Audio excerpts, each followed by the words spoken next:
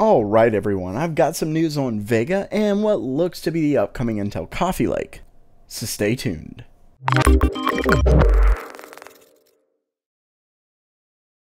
Welcome back to GamerMeld.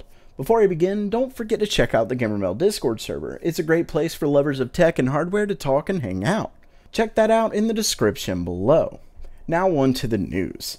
I know this doesn't give us much information, but I thought it was important enough to go over. Plus, I know tons of you are aching for Vega news. So, MSI's marketing director posted this at Tweakers forums. According to video cards, it translates into, and I quote, "I've seen the specs of Vega RX. It needs a damn lot of power. We're working on it." Which is a start, so launch is coming soon. Smiley face, and the smiley face is universal, mind you. So, as you can see, it's not much to go off of, but I'll focus on the power aspect of it. It can mean a couple things. The GPU is incredibly power inefficient, or it's really, really powerful. I honestly have a feeling it's a mix of both. They could be working really hard at overclocking it to beat out the 1080 Ti, which ultimately makes it draw more power thanks to the diminishing returns of overclocking. Either way, it's nothing but pure speculation at this point. At least it's good to hear the wait isn't going to be too much longer. Next up is what appears to be a Coffee Lake engineering sample. It originally came from the SciSoft database and was reported by WCCF Tech. For those who don't know, Coffee Lake is the iterational upgrade to Intel's Kaby Lake by running on a more optimized 14nm architecture. As past rumors seem to point to, the newest processor may go up to 6 cores and 12 threads, which is what's shown here. Now, WCCF Tech words it as if it's a guarantee that Coffee Lake will support 6 cores, but I don't think Intel has confirmed anything like that as of yet. Either way, in the database, it shows the CPU to be on the Kaby Lake platform, so no, it's not necessarily a guarantee it's Coffee Lake, but there's at least a chance that it's an engineering sample. It has the CPU at a base clock of 3.1 GHz and a boost of 4.2.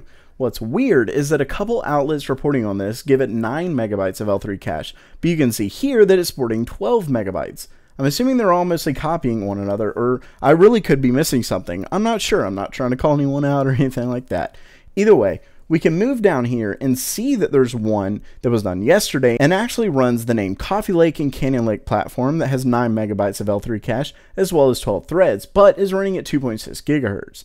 Really, until Intel officially announces anything, there's no guarantees. I will say that it does at least seem pretty likely they're going to be releasing a 6-core CPU into their mainstream platform.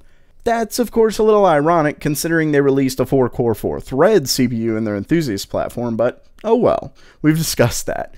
So what do you think about that move by Intel? Ready to come up in cores? Is 6 cores going to be enough to topple Ryzen? I'd say with a great overclock like on their 7800X model, it's possible, but it may just be playing it too close and will ultimately depend on the price. Let me know what you think in the comments below. That does it for now. If you liked the video, don't forget to subscribe by clicking on the round icon in the middle. You can check out the most recent video and suggested video to the left. Thanks so much for coming, and as always, have a great day.